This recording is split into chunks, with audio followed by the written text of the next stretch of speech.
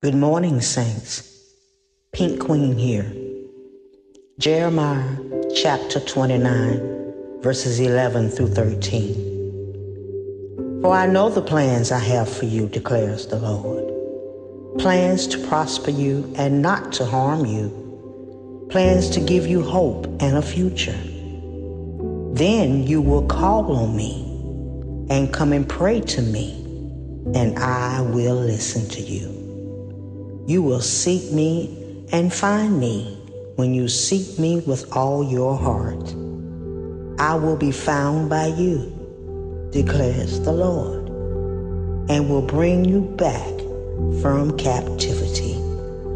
I will gather you from all the nations and places where I have banished you, declares the Lord, and will bring you back to the place from which I carried you into exile.